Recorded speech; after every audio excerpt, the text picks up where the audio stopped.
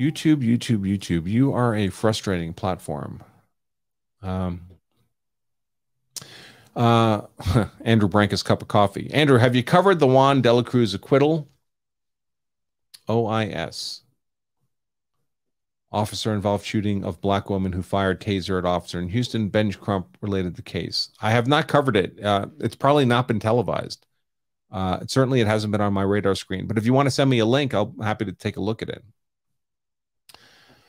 Folks, we have a number of cases that have been in the news and are in the news now where officers are shooting people who take control of the officer's taser. Generally speaking, those are lawful uses of deadly force by the officer, despite the argument that the taser is generally less than lethal force in the suspect's hands.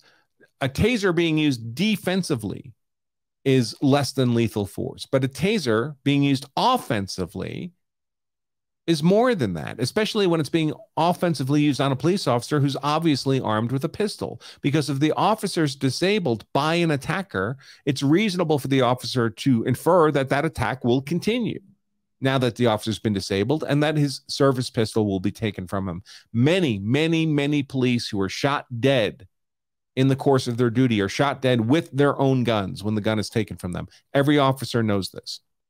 So when the suspect sees control of an officer's taser and try to use it on the officer, that is a deadly force threat to the officer.